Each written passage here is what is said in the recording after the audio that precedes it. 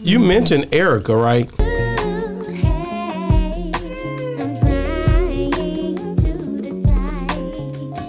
Erykah and I see Spaceboy with her a lot. Like, were you the one that linked them together by coming through the studio? Yeah. Okay, so. Yeah. Yeah, we on Boss Talk 101. Yeah, we gonna talk. He like live streaming because the engagement. You know, you're letting the people dictate. You know how that.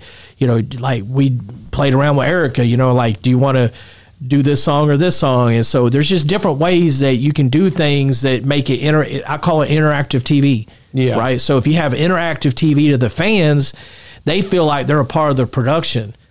So that's key. Because now they're gonna share, reshare, and the shit's just gonna go viral, you know, across the country. Wow. So you mentioned Erykah, right?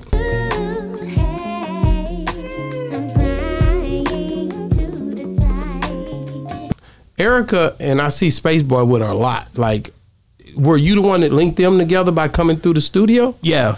Okay, so yeah, she would come. That connection for her was made. Working Mm-hmm. artistic, and then she allowed us to do some projects, you know, which to this day, you know, shit, I'm grateful. And y'all still have a good relationship, right? Yeah. No, we just do. had a birthday recently, a birthday bash. Did you do the production on that? No, because the AEG has took over that venue now, and there's just a whole other set of rules and so stuff like that. When she would come in, though, how was it working with Erykah? I have to ask you that now that I brought it up. Like, how was it? How was she working with to work with? Far as you know, that was a time where y'all did that all in the studio. I remember even the BET. Right. That shot where they was doing the Cypher, right? Yeah, they did the Cypher at your spot. At the spot. You know, we did the Jill Scott Verzuz battle at my spot. Wow. But it was cool. Like with her, working with her, she's like genius. Yeah. You know, I mean, all bullshit aside, I'm not fanning out or, you know what I'm saying? Right? But it's like, you know, when you sit down, she's so in depth about things. So it's, you know, I always say, like, when you walk away from her, it's like the doves are following you.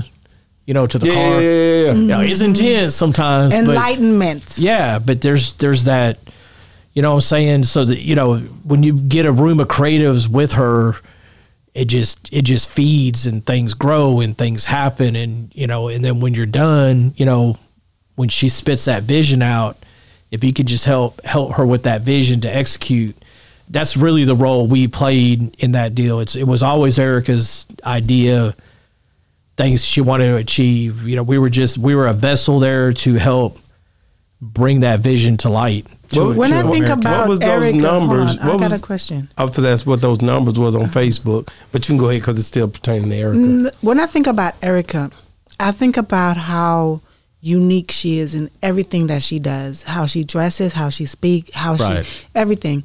So whereas as production is concerned, is she the same way, as in she always try to come up with things that are like super different, like way outside of the box? And sometimes is it hard for you to make that be a reality? No, you know, because I'm a pretty open-minded guy. Mm-hmm. You know, there was like one thing that happened and she switched things up. And so it was just like, okay, so I'm not the fat kid that got picked for the dodgeball team. So what you're telling me, I need to sit on the bench. Like, okay, coach, let's do that. You know what I mean? Right. I'm a team player. And so there, you know, with some of the stuff that she has can be challenging, but it's always going to be worth it if you can figure things out as a team and to be able to execute those visions that are in that woman's head, period. You know, so she was the one that really, you know, we worked our ass off. Yeah, we on Boss Talk 101. Yeah, we gonna talk.